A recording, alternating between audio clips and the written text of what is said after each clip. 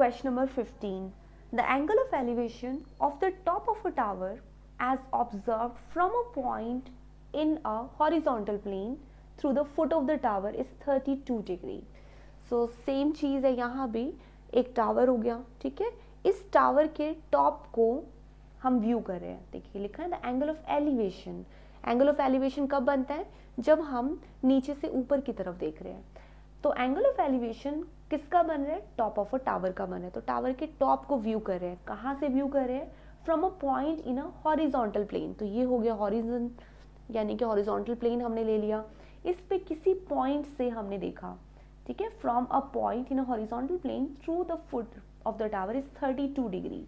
सो यहाँ पर जो एंगल बन रहा है, यहाँ से मान लीजिए हम देख रहे हैं इस जगह पर, तो ये जो एंगल बन रहा है ये लिखा हुआ है 32 डिग्री का एंगल बन रहा है, ठीक है, ले लिया। When the observer moves towards the tower, अब ये जो ऑब्जर्वर है ये यहाँ से टावर की तरफ आ रहा है ना, towards the tower, a distance of 100 metre. अब वो यहाँ से बढ़कर 100 मीटर तक आगे आ गया। सो मान लीजिए वो अब इस पॉइंट पर आ गया। ये यहाँ से ऑब्जर्वर जब देख रहा था 32 डिग्री का एंगल बन रहा था, अब वो थोड़ा सा आगे आ गया 100 मीटर। तो हमने 100 मीटर का डिस्टेंस कवर कर लिया, हम इस पॉइंट पर आ गए। The angle of elevation of the top is to be 63 degree. अब जो एंगल बन रहा है टॉप का वो हो गया है 63 डिग्री का।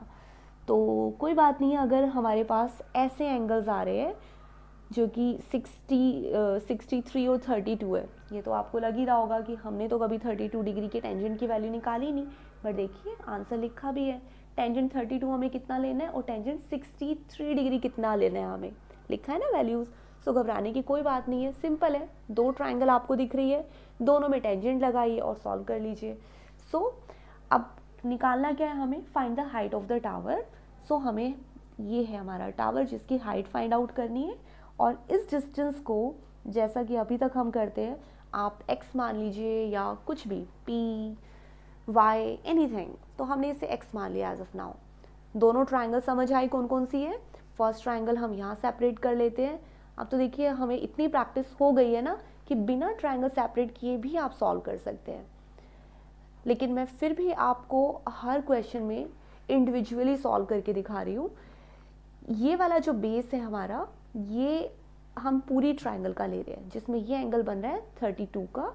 तो बेस कितना है? राइट एंगल ट्राइंगल तक हमें लेना होगा, है ना।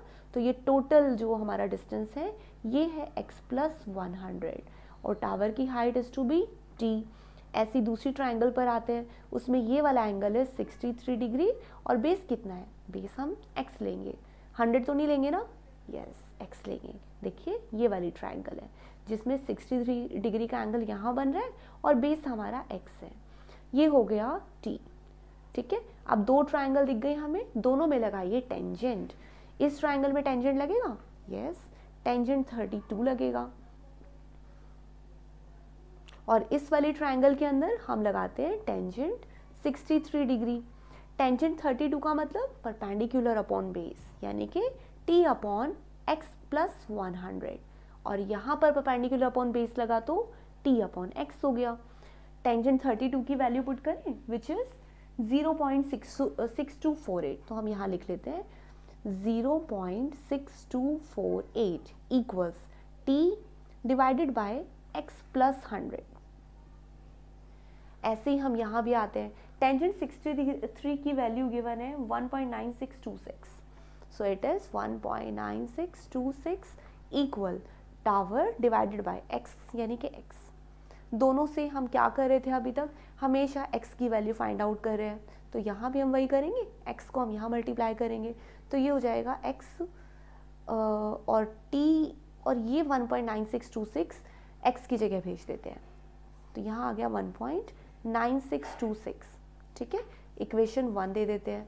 ऐसे दूसरे पार्ट में आते हैं, यहाँ से भी x निकालेंगे, x+100 हम ऊपर भेज देते हैं और इस वैल्यू को नीचे, तो क्या होगा?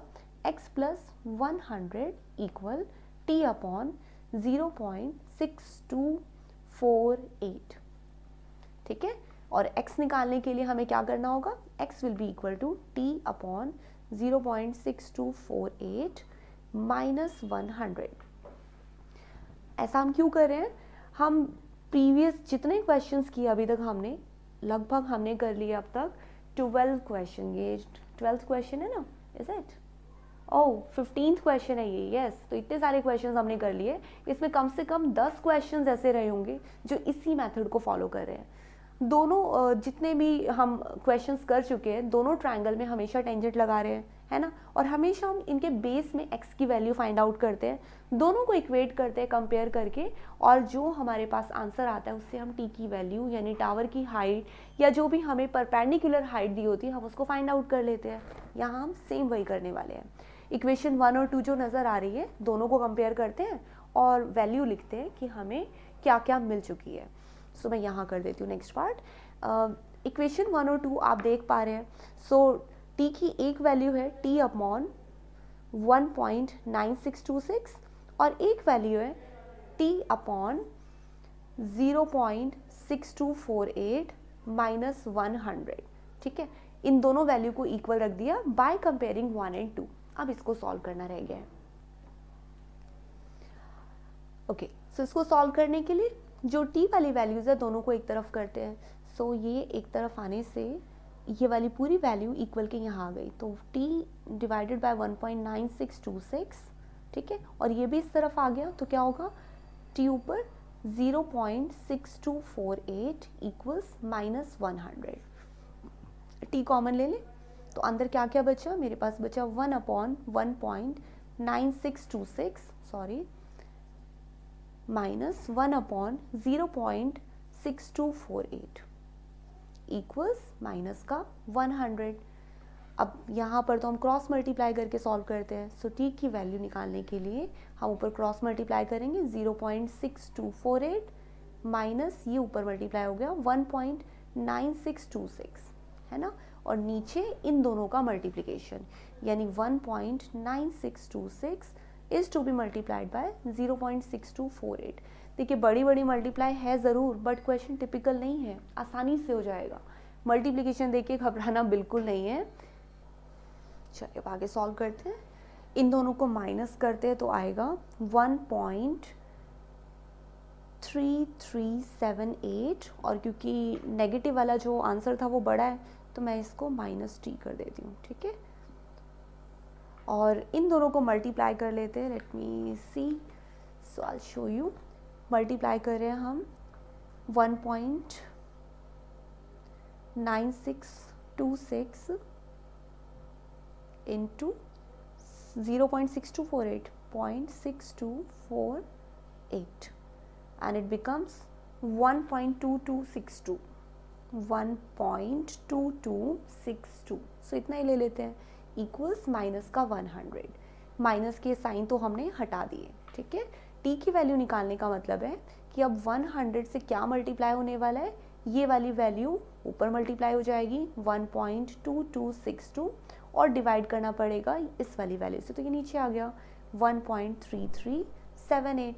सो फर्स्ट थिंग है, जब आप ऊपर वाली वैल्यू को 100 से मल्टीप्लाई करेंगे तो डेसिमल कहाँ आएगी 122.62, है ना, डिवाइडेड बाय 1.3378।